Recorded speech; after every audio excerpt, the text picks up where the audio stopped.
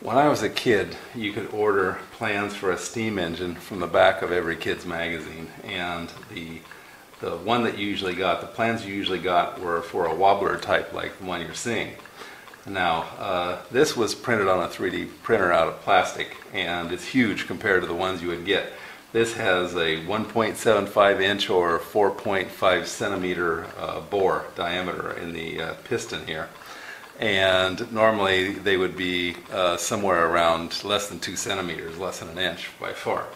So yeah, but of course, you know, I always wanted to have something like this. This will obviously not run on steam because it's made out of a plastic that starts to melt at about 180 centigrade, and it'll get tacky below that somewhere. And of course, water boils at 100 degrees, so steam is, you know, the steam's going to be somewhere around the point where the plastic starts to deform. But it will run on compressed air. Okay, so let's take a look at this and then we'll do some close-ups. This is the connecting rod, and behind here would normally be a flywheel, but I've got the motor turning it for the demo. And then we have a connection to our connecting rod, and that is attached to the piston, and we'll take all that apart and look at it. This is the cylinder, and you notice the cylinder is rocking back and forth, and that's very important because this is how it opens and closes the intake and exhaust valves. Okay, so that's all we can see from this side. Let's do some close-ups and see how this thing works. So here we are, we got the flywheel back there where it should be, and down this way you can see the piston. I'll roll it over this way so you can see the back side. And we'll just remove the bottom stand.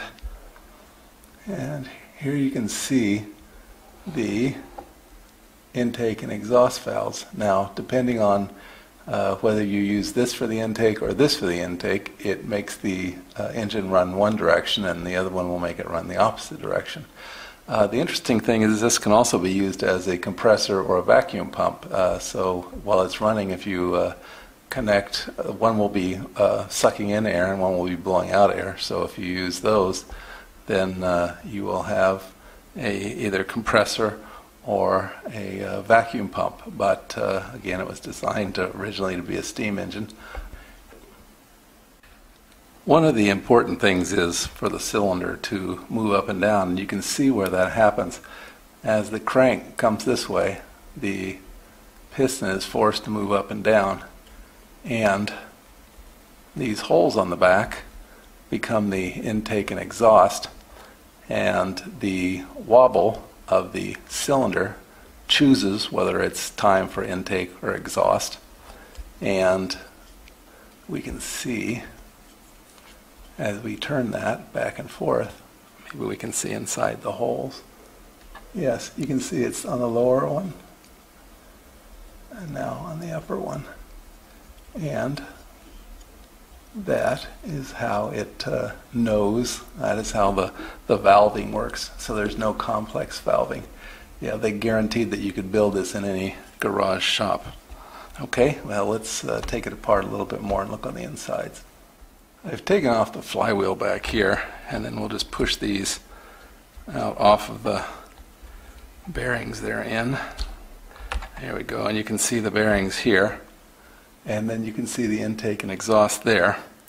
And let's look at the piston first. Back here, you can see this is the hole, and depending on which of these two it's lined up with, it's either taking in steam or compressed air, and or it is exhausting the steam or compressed air. This is the pin that it wobbles around, and let's take out the piston and take a look at it. So you can see this has a huge bore, but something interesting to note about the piston is that it has a solid connection here. Most pistons will have a pin and it will flex, but this must have a solid connection because you want this the cylinder to wobble, and it's that solid connection that makes it wobble. So when it's connected to the crank over here and this is going around, it's turning around, it forces this to wobble around the pin like we saw earlier, like that. And again, that makes this choose one of those two holes as it's operating. I'll bet y'all thought I forgot the demo. Well, okay, I did. But here it is now, okay? 3, 2, 1.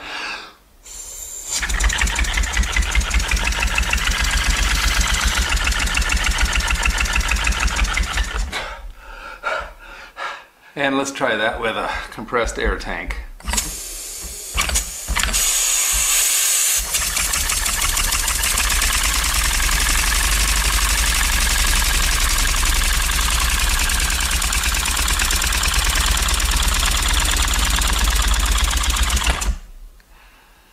Okay, well that's it. This is for sure this time. Thanks for watching. I hope you found it useful and interesting in your home DIY projects.